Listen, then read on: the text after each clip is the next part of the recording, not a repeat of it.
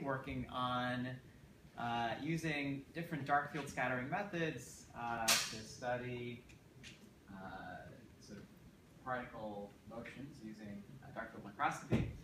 And then he, after doing rotations, joined the lab and soon afterwards started developing these nanoparticle-based fluorescence probes of mechanics.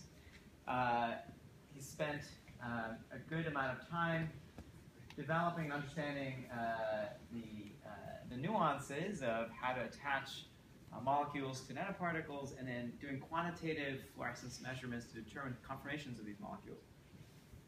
He then applied this to studying the integrin class of receptors.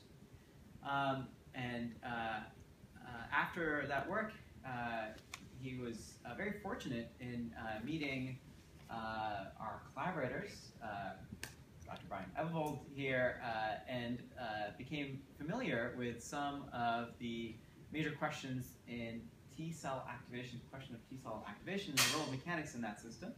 And that's where he started using the techniques that he'll talk to us about today toward better understanding of the mechanism of T-cell activation.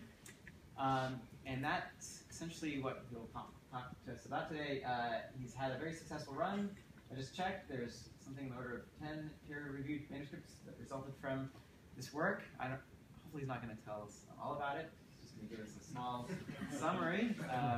And then I look forward to seeing his presentation. So. Thanks to everyone coming to my thesis defense. Today I'd like to talk about the physical aspect of life.